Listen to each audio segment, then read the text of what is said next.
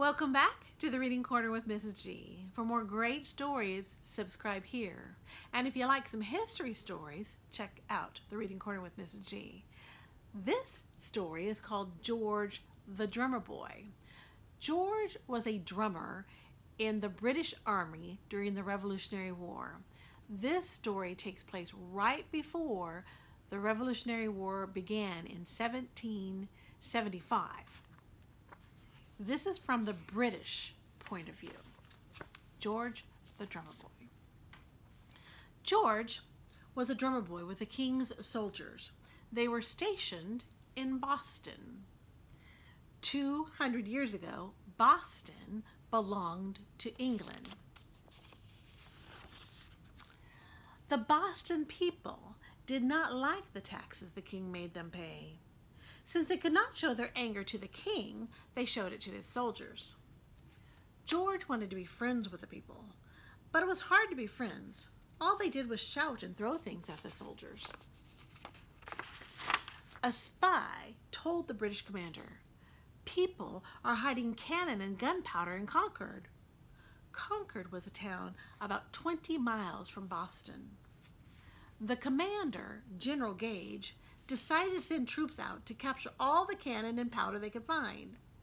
He made his plans in secret so the people would be taken by surprise.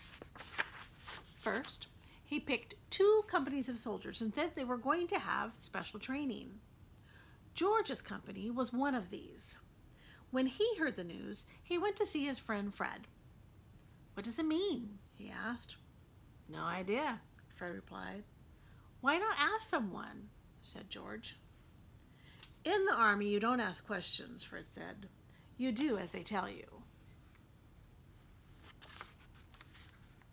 Next, General Gage had men fix the barges and longboats.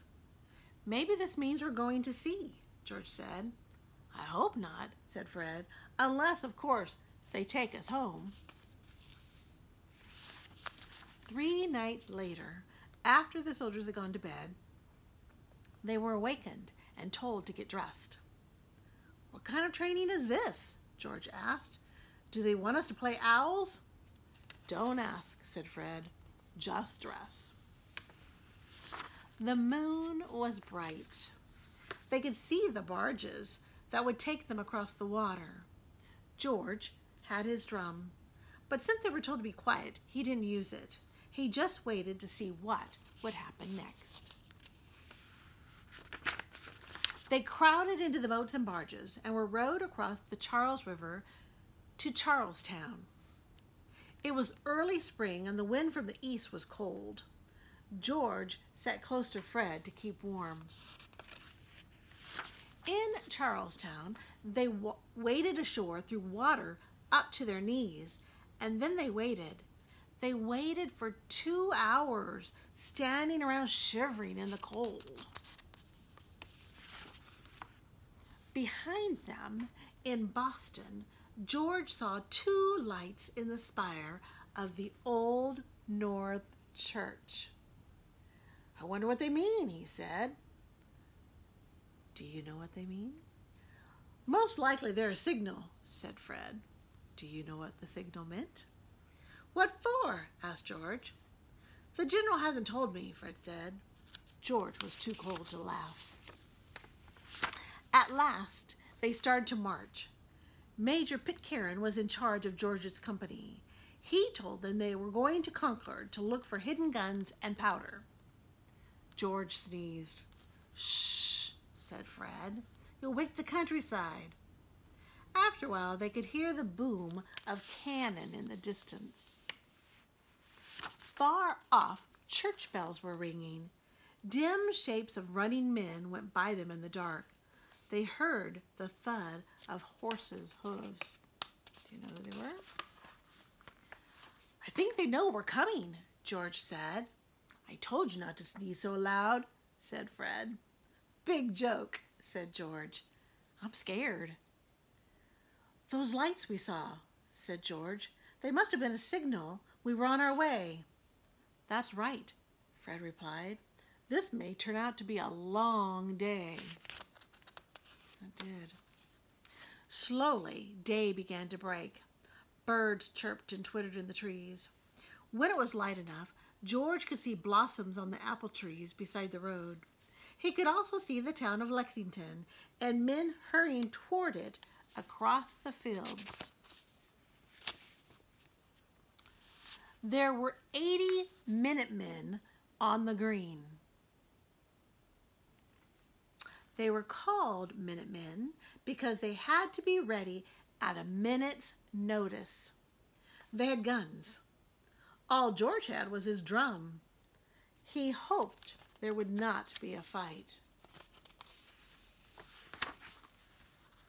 When the Minutemen saw how many soldiers there were, they started to move away.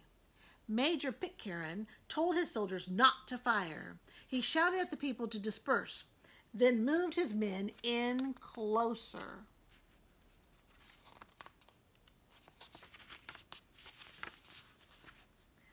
Someone, somewhere, fired a shot.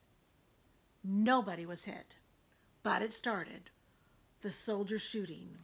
They fired 3 volleys, then broke ranks and ran at the Minutemen.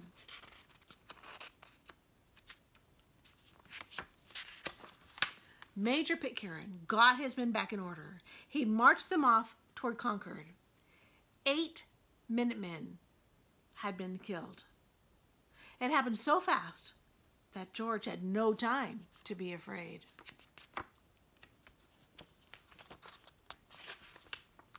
In Concord, there were more Minutemen waiting on a hill across a bridge.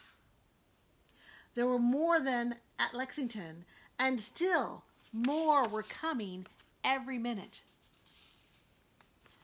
George began to wonder what he was doing there. "I wish I was back in Boston," he told Fred.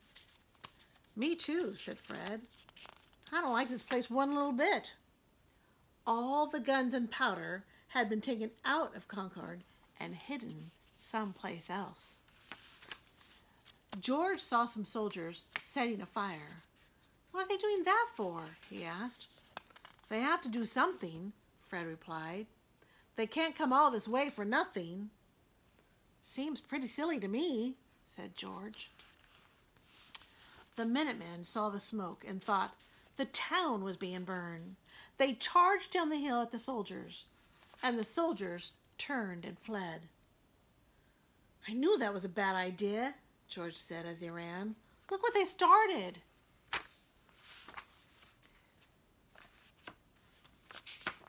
By now, the Minutemen were all around.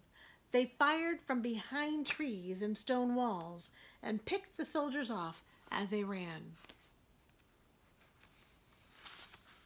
It seemed to George that everywhere he looked, a Minuteman was pointing a gun at him. Fred shouted and dropped his gun. A bullet had hit him in the arm. "Are you all right?" George asked. "Ask me later," Fred replied. "This is no time for talk." George picked up the gun and kept on running. At Lexington, they met more British soldiers who had come out from Boston to help. These soldiers had 2 cannons which kept the Minutemen away until the others could escape. It was dark and raining by that time. They got back to Charlestown. Nobody knew or cared that this was the start of the Revolutionary War. When it was over, America would be a country of its own. All George and the others wanted was to get back safely to Boston. It had been, as Fred said it might be, a long day. And that long day was the beginning of the war that brought our revolution and our independence and our country, the United States of America. See you next time in the Reading Corner with Mrs. G.